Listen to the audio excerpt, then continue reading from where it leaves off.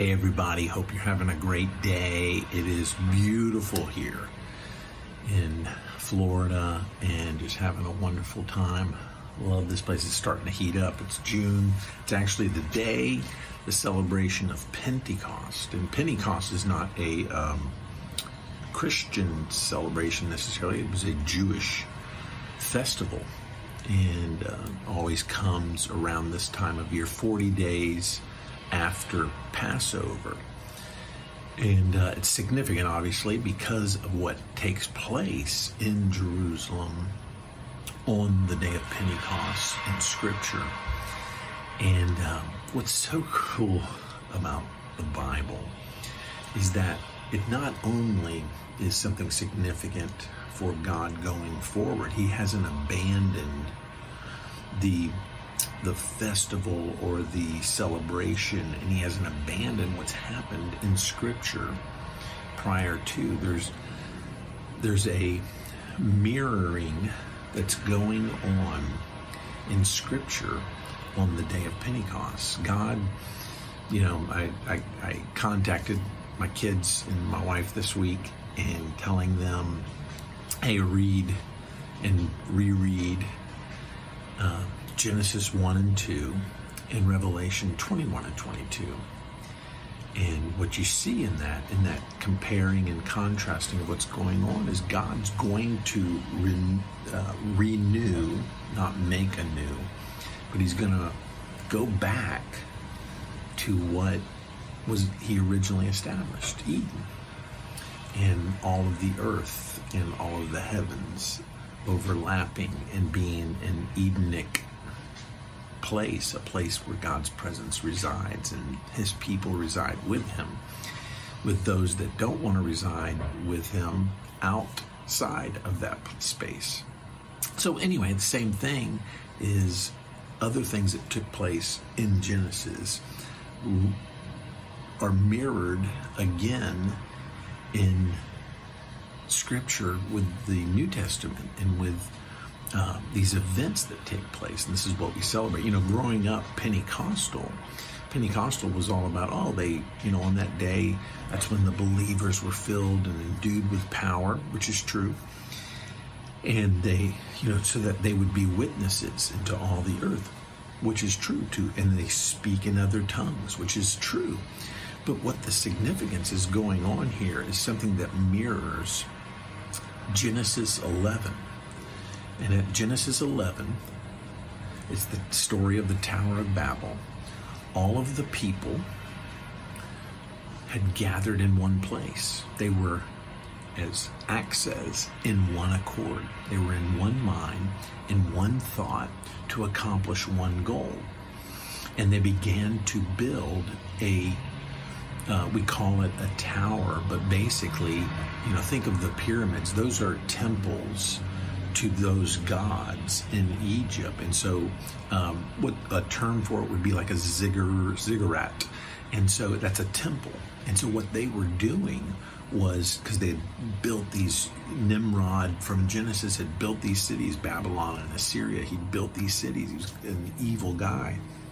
And so he built them. And so now they're in one accord, in one thought, in one mind, and they're building a temple to summon gods to at their will. They're doing it for a name for themselves. They're doing it in their own name. See, there's something about sacred spaces, and there's something about names. Those are very important. I was sharing this the other day in a video about, when people will make this reference, God, whoever that is to you, as if the name doesn't mean anything. And the name means everything. You better name the God you're speaking to. And why would I go to the lesser gods of the world and the earth when I can go to the God who created them? And so Yahweh, that God, and so God comes down. He says, let's go down and see what's going on. And he recognizes with all of His spiritual counsel and all of the host of heaven, and they see, wow, they're going to accomplish what they want. They're going to build a temple and try to get us to come there. And he said, you can't do it because they're doing it in their own name and their own authority. They're once again making themselves God, or they're following another God. And so God, touches them and scatters them. In Genesis 10, it's actually a reverse there. It gives all of the nations that he scatters them into. They migrate into language that they can understand. And so he names 70 nations, a very important number. I've talked about this before.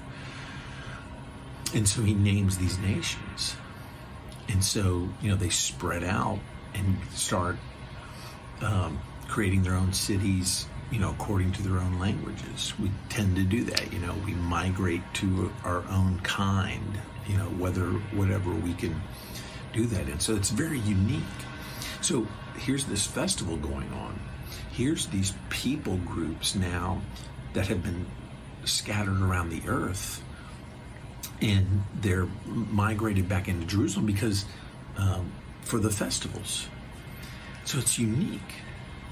It wasn't that they were obviously Jewish, but they live in foreign countries, and they're living there or residing there at that moment for this season. Because if they would have traveled from their land to come there for the Passover, then they would have stayed the 40 days to be there for Pentecost, since they're so close together. Because they weren't flying in planes, they weren't driving in cars. They took a while to get back and forth, and so they would have just turned around and come right back if they had to do that. And so they're residing there.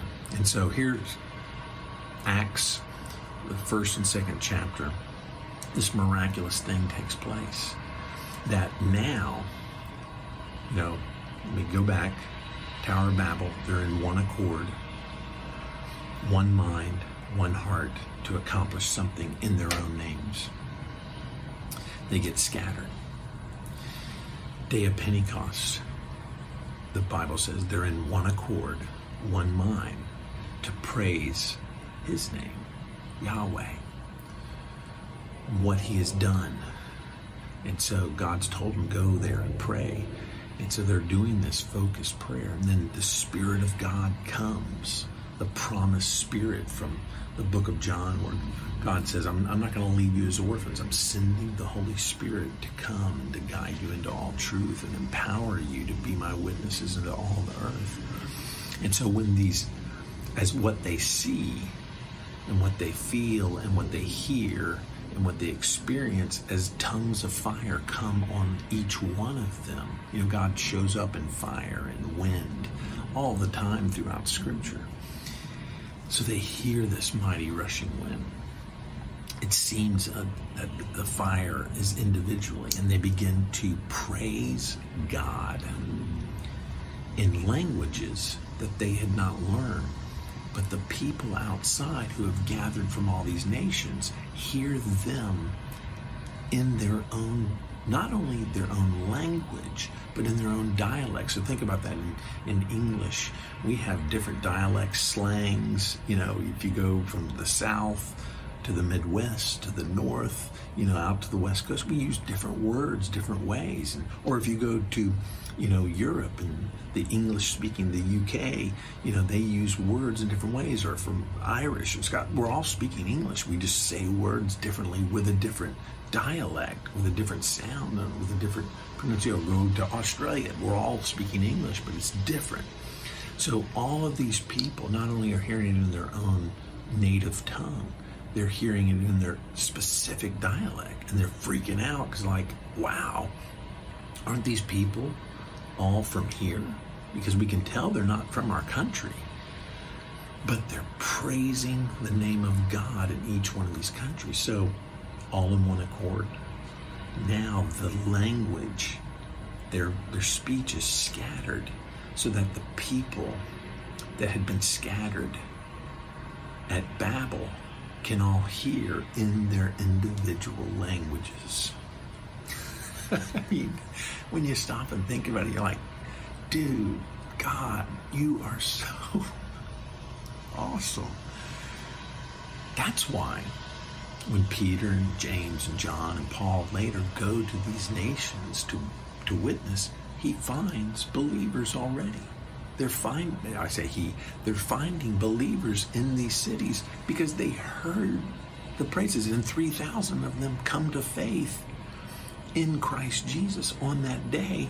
So they go back home after Pentecost and they begin to tell other people. It's amazing. God will spread his word any way he wishes.